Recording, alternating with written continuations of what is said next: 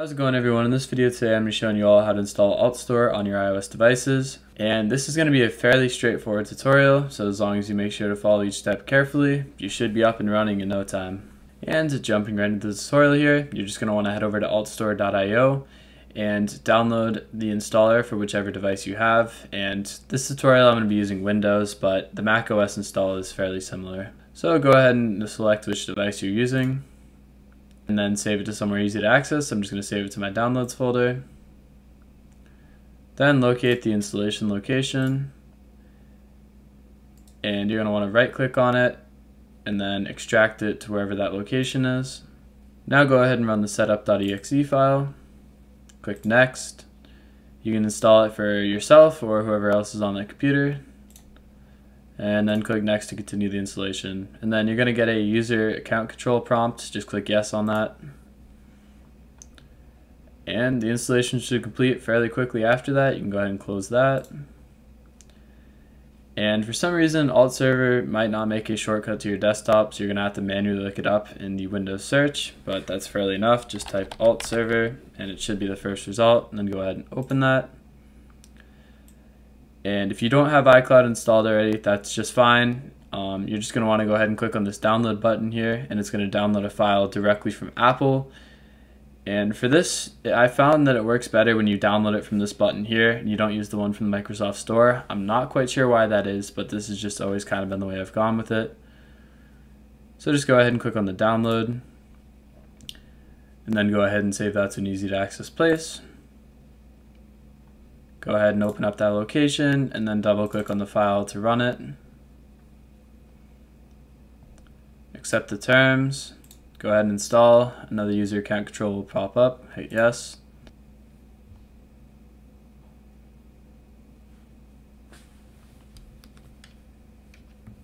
And once again, another prompt will pop up, so click yes on that. And if it was successful, it should say welcome to iCloud. You can just go ahead and click on finish. And it's going to ask you to restart your PC. You can go ahead and do this now or just restart it later. It won't really make a difference in the install. So I'm just going to choose to restart later, so no. And now we can go ahead and try to run Alt Server again. So go ahead and search it up in the menu bar and just click enter to open it. And you should see it appear down in the bottom. And if there are two instances, just go ahead and close both of them and just open it again. I'm not sure why this happens, but it'll just make the installation easier so you know which one you're working with. And if you don't see it right here, just go ahead and click this up arrow and it might be in this menu here. But now we can go ahead and click on this Alt Server icon, and then you're just going to want to simply click on Install AltStore, and you'll notice that no devices are connected, obviously. So you're going to want to go ahead and plug your iOS device in your PC using a lightning cable. And I already connected it to my PC, so I just have to plug the lightning cable into my phone. And if you've never connected to this computer before, you're going to be asked to trust it. So just go ahead and click on Trust, and then put in your password. And now when you go to install AltStore again, your device should pop up. There it is. And then just click on Install AltStore, and you're going to want to enter your Apple ID, and you're going to want to make sure this is the same one that you have currently on your iOS device. I'm going to blur this out, obviously for security reasons. And once you've entered those credentials in, just click on Install. And shortly after that, you should get a notification on your Windows device saying it's installing AltStore. And it should say successful. And now over on your iOS device, you'll notice that AltStore appeared. And once you go to open it, you're going to notice that it's going to say it's an untrusted developer. And that's obviously because you're using your own account to develop this app and install it on your device. So you're simply just going to have to trust this in the iOS settings. So go ahead and open those up. Scroll down to General, VPN and Device Management, and then you'll see your Apple ID there. Click on that, and then just simply click Trust, and then hit Trust. And now you can open up AltStore. And it's going to ask you if you'd like to receive notifications. I'd recommend that so you know if your apps are going to expire soon or not. And then it's going to ask to access local devices on your network. And this is an important step, which I'll be explaining soon. So make sure to click yes or OK.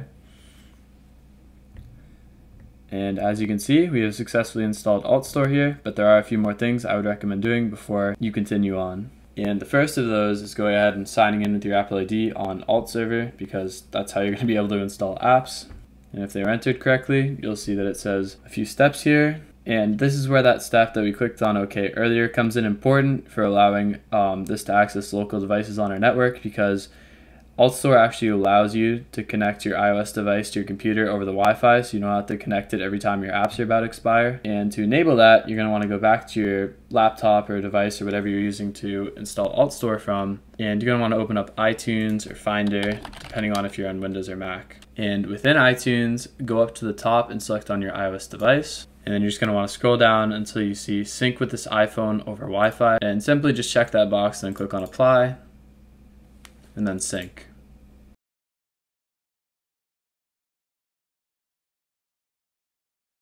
And once it's done displaying things up here, it should be done syncing, and you can simply just click on done. And if you'd like, you can exit out of iTunes now. And what's nice about that feature there is when your apps, like I said, are about to expire, you can refresh them over the network rather than having to connect it to your computer every time. And you are going to want to make sure you turn on your computer at least, I think it's like every week or so your apps are about to expire. So you're going to want to make sure that it has access to the computer so that it can update and refresh them. And the last few things I'd recommend doing is going down to the AltStore icon. And then where it says automatically launch at startup, I would recommend checking that just to make sure that it does have access to your iOS device so that it can refresh those expired IPAs. And just like that, you're done installing AltStore. And as you can see, there are a few apps that do come custom on here. But if you'd like, they actually added an option for sources now up in the top. And you can even add a few trusted sources which have some apps like UTM, there's a Dolphin emulator, and I'm actually not quite sure what this flying head thing is yet.